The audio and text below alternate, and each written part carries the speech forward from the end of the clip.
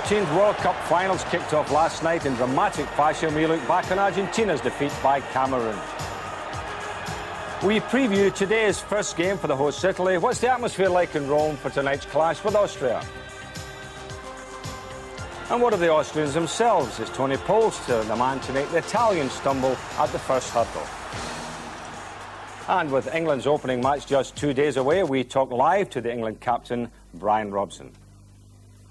Good afternoon. So, James, catching up on what's in the press? Yes, this actually is the Salman Rushdie Gazette from the Emirates talking about the match last night, which, as you can see, Cameroon a too big a handful for Diego. Gotcha. Lovely. Great. And our referee? And our referee is Clive. Now, this is the St and Greavsie mascot for the World Cup.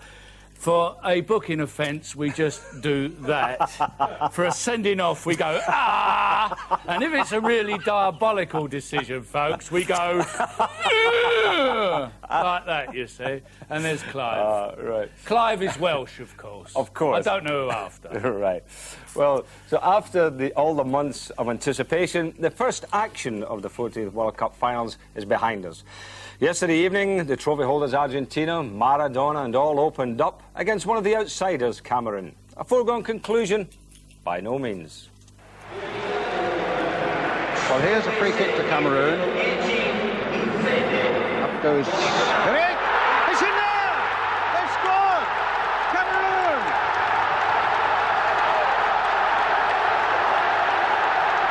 The 10 men! And what celebrations as Biek. There was a terrible mistake by Pompidou. Here we are again.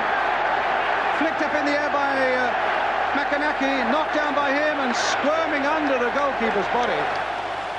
A diabolical goal to lose, Jim, by the champions. Oh, not a very happy goalkeeping. But we've got to obviously talk about the refereeing and the decisions that the referee took in the game, because we're talking about 2 sending off and 4 bookings. 4 bookings, yeah. I thought overall, funny enough, Ian, it was a clean game. There were 1 or 2 dodgy moments in it. Here's one coming up. I've put it down a lot to the Cameroons not really being able to tackle properly. I think they... that was a little bit nasty, I must admit. Now, this is the first sending off, which I must say at the time, I didn't think it was a sending off offence. No, it wasn't. It wasn't a sending off offence. They got tangled up. But he enjoyed it, didn't he? I mean, he quite enjoyed the adulation of the crowd. Well, here's the second one. The same player, Kanizia, going through, doing well, gets past the first hurdle, goes by the second hurdle, but no chance with this one. I think he'd have got sent off at Twickenham for that, Saint, let alone the World Cup. I think you've got to argue that. But the referees, I think, are going to overreact to this directive that's been given to them by FIFA to be strict. And it's going to look and put a lot of pressure on players, a lot of pressure on themselves. And I'm just wondering whether the directive is not a little bit too strong. A couple of the things I think is right about it. They've been told to keep the game flowing at free kicks, don't have players standing on the ball, which I think is right. For players not to do laps of honour when they score, which again I think is right. Let's get on with the game. So a couple of things I feel is right, Jim. But to be told that they might be out of the World Cup if they don't satisfy the authorities, I think is totally wrong. Too much pressure on them, as you say. Much too much, yeah. Right, well, now the focus switches to tonight's action on ITV. Beginning at 7:35, you can see the hosts Italy live up against the team we've highlighted as being a potential surprise, Austria. Now, the game takes place in Rome's refurbished Olympic Stadium. And for an update on how the city is looking forward to the clash, and indeed what the Italian reaction was to last night's big kick-off, here's our man in the Eternal City, Gary Newborn. These are a selection of today's Italian newspapers, and they're all crucifying Maradona. The Italian press, rather like their football supporters, do blow hot and cold all the while, but their criticisms of the world champions after the most sensational defeat for years in the World Cup is, of course, quite understandable. Let's have a look at some of the headlines. La Gazzetta dello Sport, the most popular of the Italian newspapers, says Maradona KO'd, Maradona humiliated. Tutto Sport says Maradona ripped apart. And Corriere dello Sport says Maradona risks elimination. And they also say Argentina really humiliated. Newspapers are one of the very few things that come cheap in Rome. The Eternal City is certainly cashing in on the World Cup finals. It's become Rip-Off City.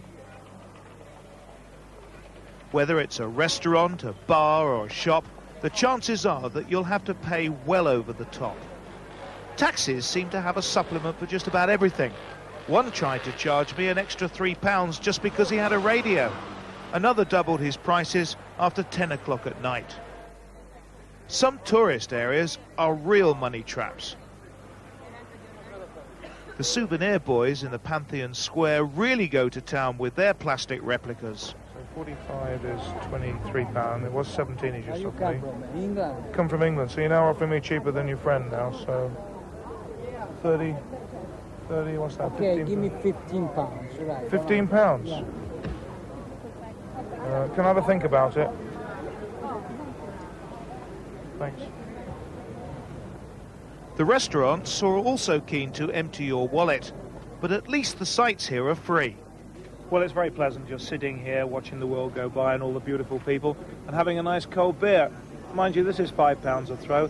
There's a £3 cover charge just to sit here. I think, though, that football's going to get in the way on this trip. Cheers.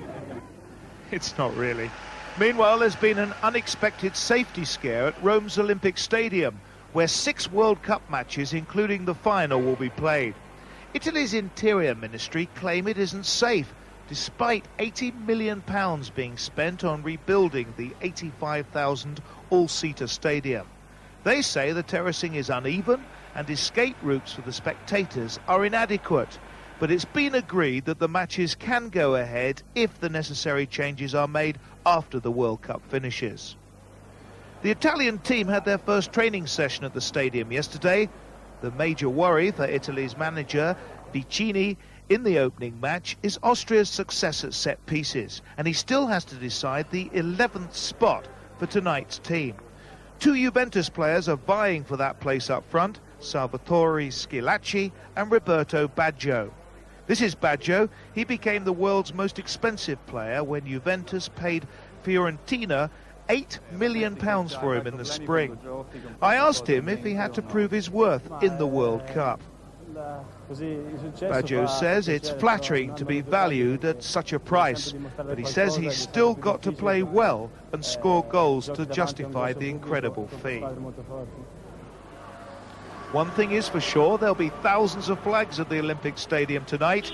Italy is preparing to cheer on the team they believe will win the World Cup. But there is a country across the border who is preparing to spoil the party in Rome. Jerry Harrison has been finding out all about the Austrians. A few months ago, Tony Polster was an isolated figure in Austrian football. The Austrian fans didn't approve of him playing in Spain when the rest of the squad were with home-based clubs. They said he was big and clumsy, they didn't like him, and the feeling was mutual. For the final qualifying game against East Germany, which Austria had to win, Polster was really fired up. He said he was playing for his country, but against the fans. And a hat-trick proved his point and put Austria into the finals with Polster the hero. But he was so incensed by his treatment, he refused to join in the lap of honour. Here in Italy, Polster, 33 goals for Seville this season, is keeping a low profile in an Austrian squad which has had a very impressive World Cup warm-up, with victories over Spain and Holland, with another big goal scorer suddenly emerging at international level. Number 14, Gerhard Rodax, combining well with Polster here to set up the equaliser in Spain. And then, 2 minutes from the end, the no-hoper who scored 35 goals in Austrian football won the match like this.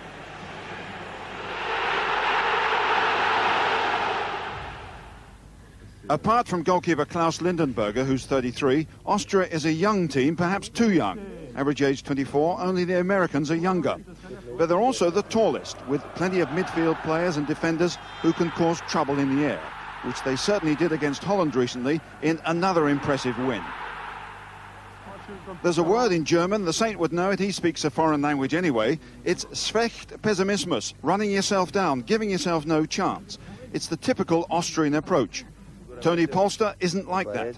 That's why he's so successful in Spain and why he can do interviews in Italian, saying he'll score against them tonight. The Austrians aren't too sure whether to stick with the old Schlecht Pessimismus against Italy or go for Polster and his left foot.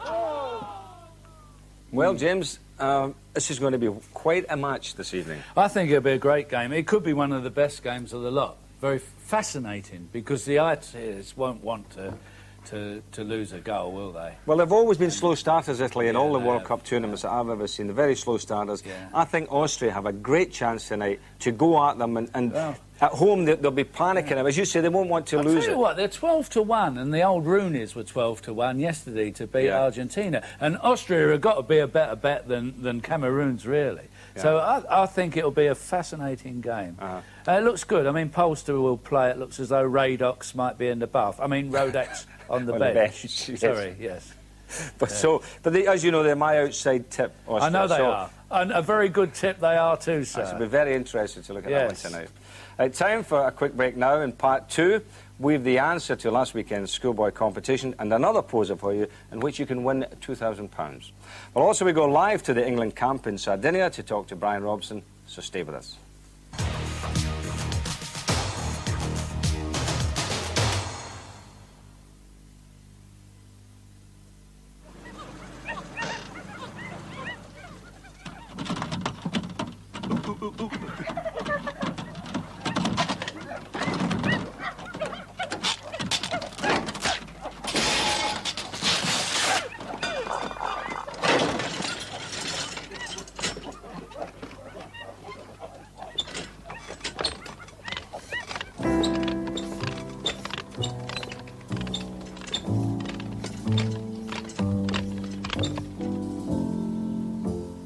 Happiness is a cigar called Hamlet, the mild cigar.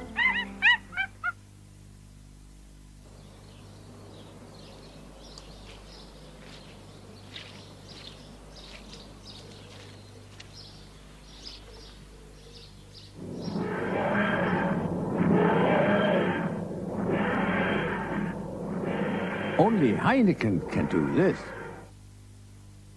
Funny how things turn out.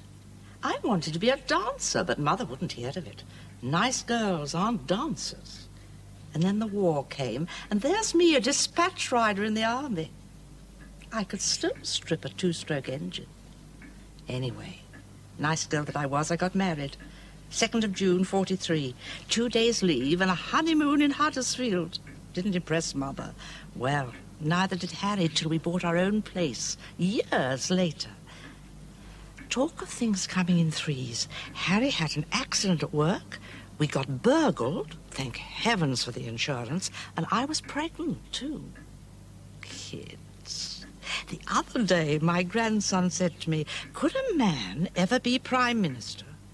Well, you never know, I said, but probably not in my lifetime.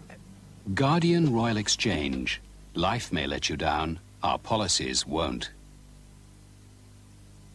Drum, work, hard. Drum, high-performance toiletries for men. 100 degrees Celsius. Saltiest water. Where'd it come from? Well, that's the next thing for all you to work out. In 1964, Clive James went up to Cambridge. In this Sunday's Observer, he's going back.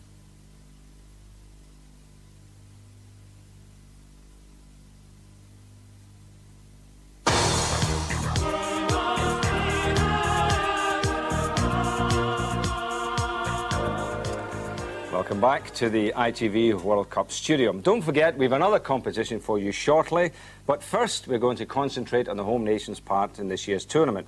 England's first match against the Republic of Ireland is one you can watch live on this channel. That's on Monday, kick-off at 8 o'clock.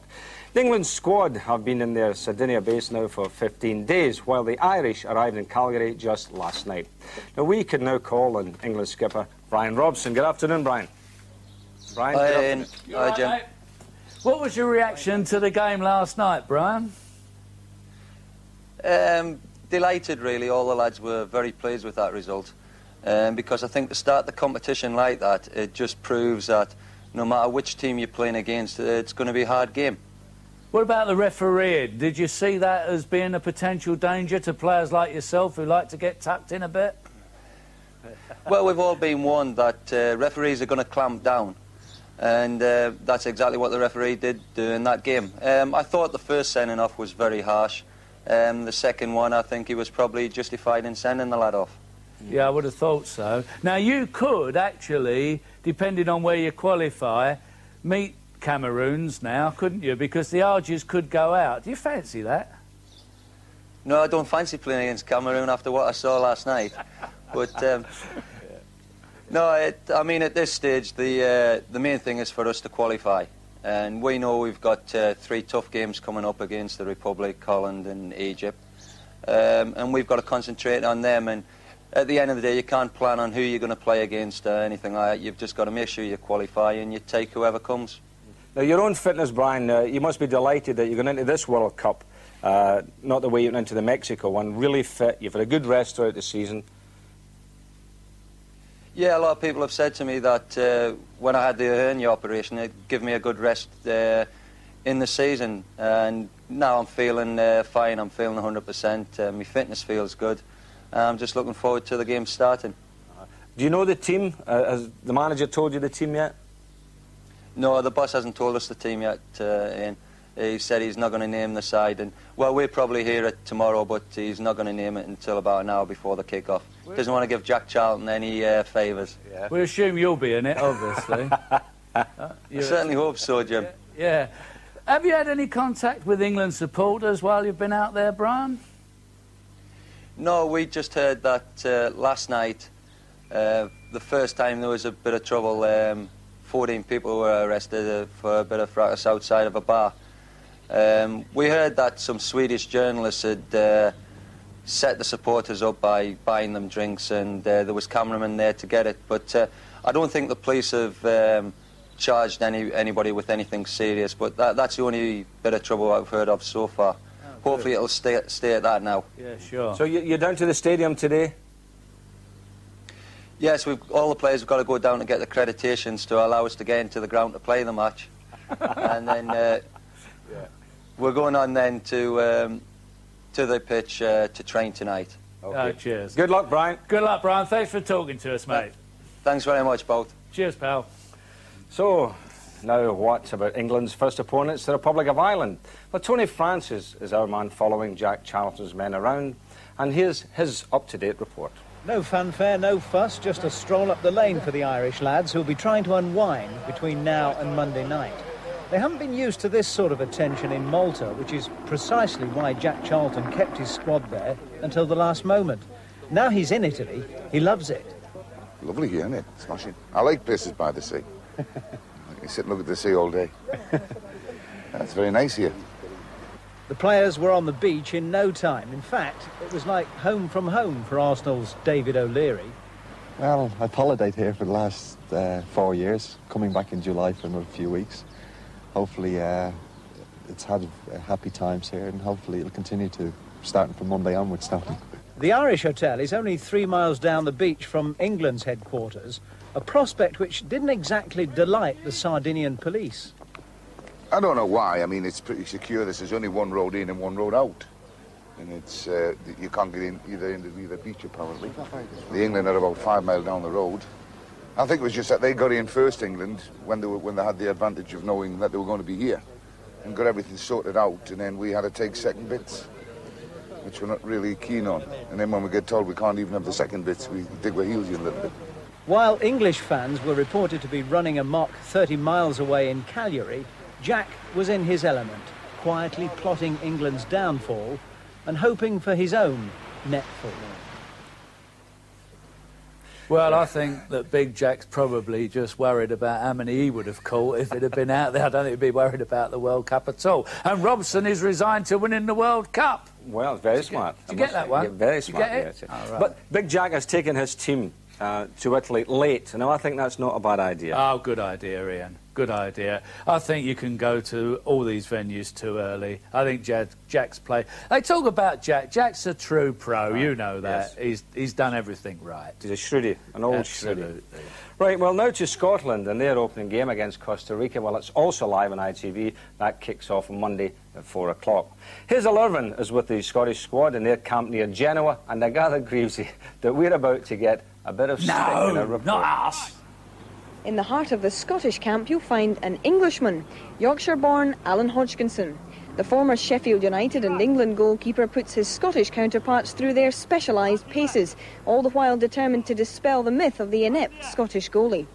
The Scottish goalkeeper has been pilloried right from the Frank Affey days, right through to Alan Rough. There was nobody got more criticism than Alan Rough. And there's a boy, a chap there, who had a wonderful Scotland career of 50-odd caps.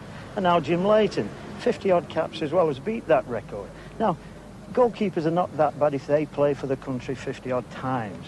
I mean, there's quite a few England goalkeepers who've never had a cap, who would give the right arm to achieve that landmark.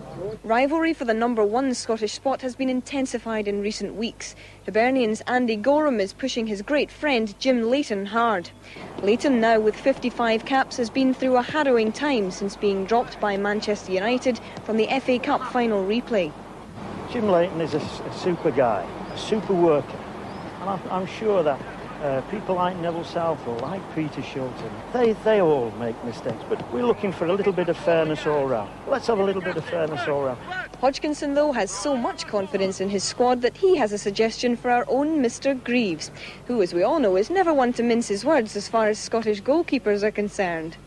Make no mistake, all three goalkeepers are battling for the place against Costa Rica. And if I could send a message to my friend Mr. Jimmy Greaves, why doesn't he come up here and meet the Scottish goalkeepers face to face and just tell him from me? That will be very gentle with him. And probably we'll throw him in the sea, but we'll be very, very gentle. And I think it's about time he came up and see. I'll pay his fare, tell him. But that's only a joke. He's got more money than me. God, dear. Odgie. Now, I was with Odgie in '62 World Cup in Chile. We're big buddies. And him talking about paying my fare. He's a Yorkshireman, no chance, is it? He's paying my fare. And I'll tell you what, you weren't too impressed with Frank Affey, was you, when we beat you 9-3 at Wembley? But still, we didn't have a go, actually. We didn't. It wasn't us that had a go at Scottish goalkeepers the other night. It was that Emily News. Now, it was Emily News that had a go. It was. I mean, I defend him. In fact, you said that Jim Leighton had killed for all time the Scottish jokes. I did indeed, and actually nobody felt more sorry for Jim Leighton in the cup final than me. I thought it was a disgrace what happened to him. But ending on Odgie's note about that any goalkeeper would give his right arm to play for Scotland, Odgie, I think that's got to go in the old Coleman balls, that one, isn't it? That will get a mention for all time. That's a cracker. Well done, Alan Hodgkinson. Keep the lads at it, pal. All I would say is I think some of our goalkeepers did give the right arm. OK, now it's competition time, and before we set this week's poser, we'll reveal the answer to last week's quiz. The top prize was a full set of the 23 official Football League videos, one for each First Division club, plus 3 specials, and 10 runners-up prizes of the video of your choice. Now, first, the answers. 3 youngsters scoring in an England-Scotland schoolboy international 10 years ago. And we ask you to identify the 3 goal scorers. And this is goal number 1, and none other than Paul McStay. And let's hope that Paul gets one like that come Monday, Jim. Be happy with that, wouldn't he?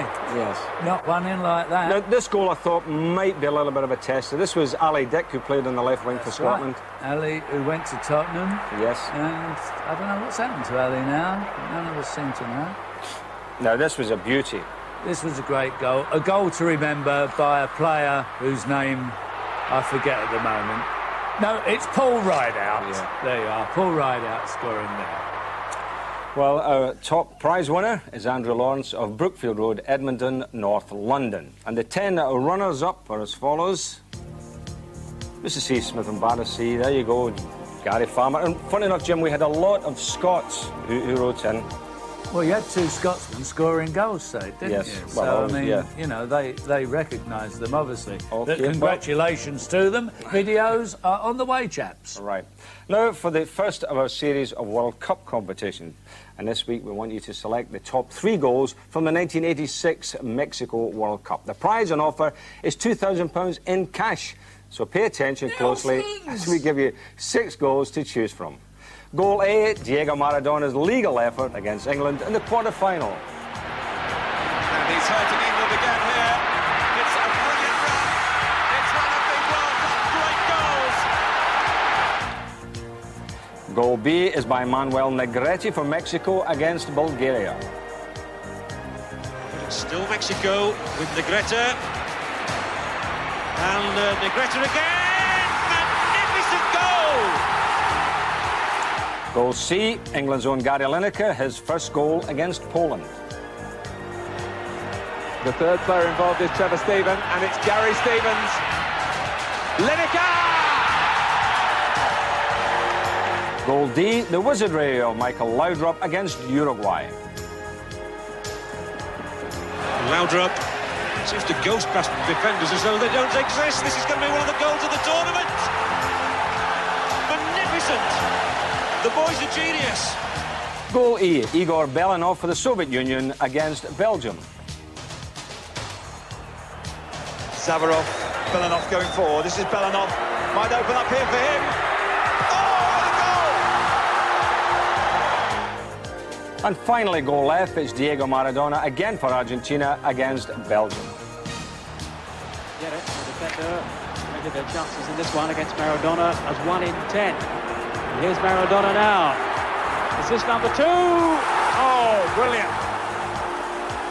So let's recap. Goal A, Diego Maradona against England. Goal B, Negrete. Goal C, Gary Lineker. Goal D, Laudrup. Goal E, Belanov. Goal F, Diego Maradona again against Belgium. So if you fancy a crack at the £2,000 prize, here's how to enter.